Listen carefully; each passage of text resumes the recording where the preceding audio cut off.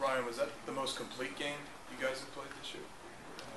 I'd like to think so. We'd had a couple of some trouble with that in the past couple of games, and something that we were working on all week. And to come out, especially in the third quarter and the start of the third quarter, and get those goals early, we really felt pretty good. And our defense did a great job of locking down, their offensive players, and holding them to, I think it was 5 goals is a great accomplishment for a dangerous team like Army. So I'm proud of the way that our guys played and happy with the result. AJ, can you talk about the way your defense was able to get the ball on the ground and then pick the ball up? I mean, you had a ton of ground balls today, and a lot of it was from your defenders. Yeah, I mean, it was just, we definitely came in knowing that Army was on a roll. They came in winning, 8-9 straight.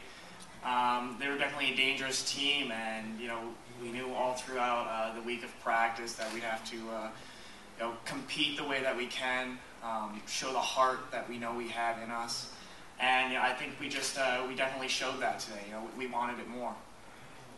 For Ryan and Rob, they're a team that tends to be patient and take their time and whatnot. How crucial was it to jump out to that big lead and be able to have as much possession as you guys did, especially in the first half? I think the last couple of games we've gotten out to that good start, particularly offensively, and we've been able to possess the ball in the offensive end in the first half, giving our defense a break. And when we got that second half, it seemed like the other team started to have the ball more offensively and put more pressure on our defense. But today, we were able to kind of, possess the ball offensively in the first and second half, give our defenses a break, and we were able to keep scoring goals and play a more complete game. And I think, Army does like to play that style of game as well. And I think today, when we got out to the early lead, they didn't really have a choice but to kind of play catch up. And ended up working to our advantage, maybe them taking some shots or some chances that they necessarily don't want to take. And we were able to sustain that lead and increase on it throughout the whole game, which was great. So Steve, how far do you live from here? I'd say about half hour away. Half hour. Okay, so this is your first NCAA experience. You're half hour away, and you had 3 goals today. So could you kind of sum up how it went for you? I mean, couldn't really script it any better. Than that, I got a bunch of friends, a bunch of family in the crowd today, and it's like a dream come true kind of. I couldn't picture any better than this. Going to the Final Four, winning in the quarterfinals down Long Island in front of a home crowd, I'd say. But yeah, definitely, it's a good feeling. Ryan, how does a team that starts a freshman in goal, 2 freshmen at close, play the way it did today?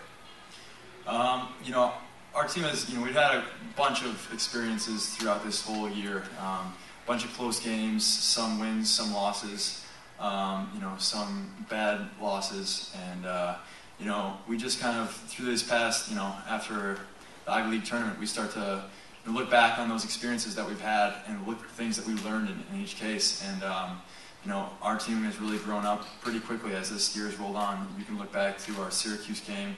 And after that, everybody really started to grow up a lot.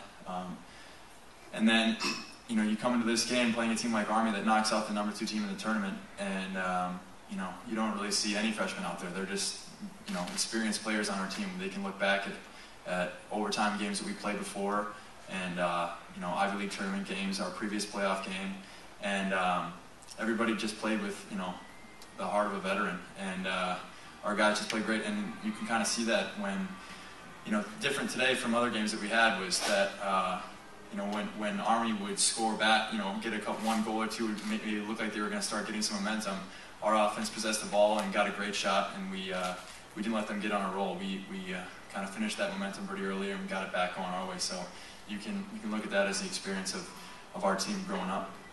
For Ryan and Rob, Coach mentioned this earlier about replacing the 16 seniors that graduated last year. Can you talk about feeling that offensive burden on your shoulders, as well as maybe answering people who doubted whether you guys would have the talent to reload? I think definitely, personally, was you going to last year's games and going to a big game like this, you knew that you'd have Ryan Hurley above you and Max Seaball and John Glynn, Rock Romero, Chris Finn, guys like that who had been there before and you could count on. And I could kind of just do my thing and go about my business, not having to worry that if I didn't necessarily play my best, I had other guys to step up and who were fully capable of generating offense in the offensive end. And this year has just been a lot different as far as I'm one of those guys now, along with Ryan, the veterans in the offensive end from last year. So it's just been, I guess, more pressure going to each game. But I think we've been able to handle it throughout the season, and just becoming more used to handling it.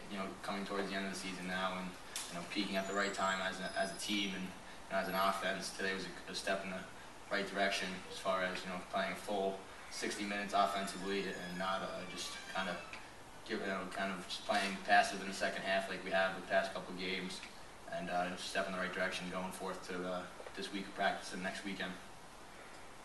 Brian, I mean, you're obviously a goal scorer and no big secret to him, but could you just explain today how you were able to get so wide open on the crease? Early in the game, a couple of those passes, I wasn't even sure that they were going to be coming my way. It looked a little tighter than I thought, but just try to make a play on the ball whenever I could. And over my career, I've just tried to make the best of the chances that I get. And guys like Robbie that can feed me and kind of look through a defense and kind of break it down. And having Steve and Mock, step up and start to score a lot more goals really kind of takes a little bit more of the pressure off Robbie and me. And whenever I get those chances, just try to follow the scouting report Coach Steve puts out and shoot the ball in the open spot. Rob, from the outside, there were no expectations on Cornell to get back to the Final Four this year, but now that you've done it, what should the expectations be now? I think right now we're just going to focus on the next game, but coming into this game, Coach talks about us being a team without coming into the season, and right now we're just becoming family, and right at the right time. And I think we knew we could be back there. I know our captain certainly had set the goal of going back to the Final Four, so they had certainly believed in the team around them, and thinking that we could get back there. And I think that just right now we have to focus on Notre Dame fighting Irish for next week, and I think we got to take it one game at a time and have a good week of practice. But I think right now, for this team coming together at the right time, sky's the limit, and like I said, one game at a time.